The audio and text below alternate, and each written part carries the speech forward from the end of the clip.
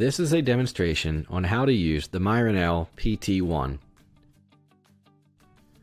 To select measurement mode, press and release the push button. The LCD will briefly display the firmware version, then the current measurement mode. Immediately push and hold the push button. The display will scroll through the menu options.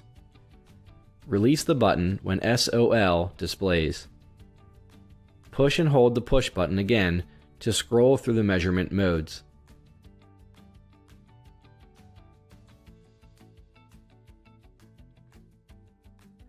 Release the push button when the desired mode is displayed. The meter will save your setting and power off. To change temperature unit selection, press and release the push button. The LCD will briefly display the firmware version, then the current measurement mode.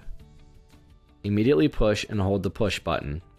The display will scroll through the menu options. Release the button when the degrees Celsius, degrees Fahrenheit displays. Push and hold the push button again to scroll through temperature units. Release the push button when the desired unit is displayed. The meter will save your setting and power off. Measurement. Before taking your reading, make sure the pen is clean, calibrated, and in the desired measurement mode. The sample solution must also be within the specified measurement range. Keep all foreign material away from the sample to avoid contamination.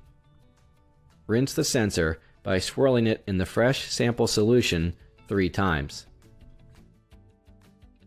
Hold the pen near the top to avoid sample contamination, and push and release the push button to turn the meter on.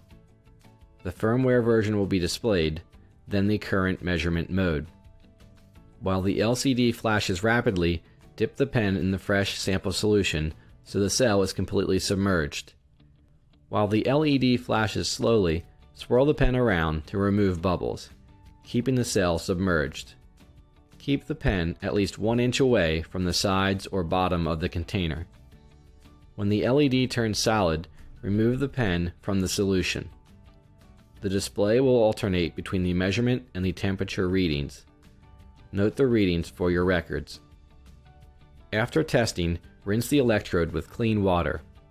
This will help prevent the buildup of mineral deposits and increase your meter reliability.